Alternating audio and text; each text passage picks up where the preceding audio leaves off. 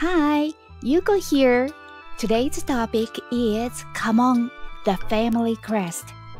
There are nearly 20,000 kinds of family crests in Japan. Wow! Okay, let's begin. No matter how rich or poor you are, how high or low status you have, the one treasure all Japanese have is Kamon, a family crest. In Europe, family crest sounds like something noble people have, or they have great ancestors. But in Japan, everyone has a family crest. The crest has been handed down from generation to generation. Fuji-mon, wisteria flowers crest, is one of the most popular Kamon designs. Original Fuji-mon is two downward Fuji blossom clusters. Collateral families used partial designs or modified the original one to create their new Fuji-mon varieties. Relatives share a part of the design of the crest, so you may be able to see the family connection by looking at the family crest. It tells a person's origin at a glance. This is the original Fuji-mon. More detailed design is added. Clusters are transformed. This one, the clusters are upward. A kanji letter is added in the middle. This one is interesting. There are no clusters like original one. The design of this crest is a combination of one wisteria flower and a butterfly. Then, the wings of the butterfly are extended. They look like clusters, similar to an original Fuji-mon. Wisteria flower is written like this in Japanese. Mon means crest. So, this crest is called Fuji-mon.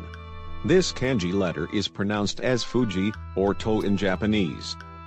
If a person's family crest is one of the varieties of Fuji-mon, his family name has the sound of To, or Fuji in many cases. Mr. Saito has To sound is in his name. Mr. Naito has To sound is in his name. Mr. Kato has To sound is in his name. Mr. Tomato has To sound. I'm kidding. The ancestor who began to use original Fuji-mon around 1,000 years ago was Mr. Fujiwara, Fuji in his name. There are nearly 20,000 kinds of family crests with full of Japanese patterns. It is fun to look at them. If you download and print it out, you can hang it on the wall. Gorgeous artwork. There are three famous Japanese crests you must know: Kiri-mon, Mitsuba-aoi, and Kiku-mon. The most famous historical Japanese crest is Mitsuba-aoi. For Shogun Tokugawa, the general of the samurai society, Mitsuba-aoi means 3 leaves hollyhock. There was the Japanese popular TV program Mitsuba-aoi. 42 years long-run TV drama series, 1,228 episodes total. At the very end of the show, a hero held this small box up high and showed the crest to the villains.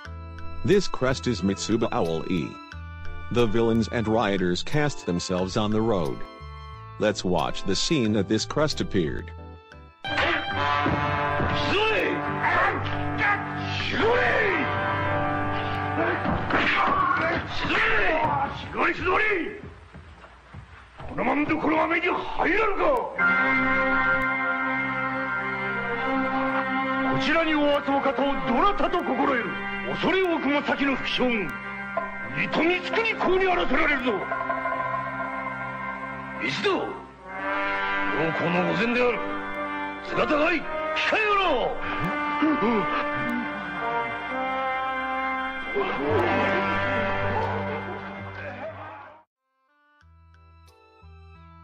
This design of the crest is Mitsuba-aoi.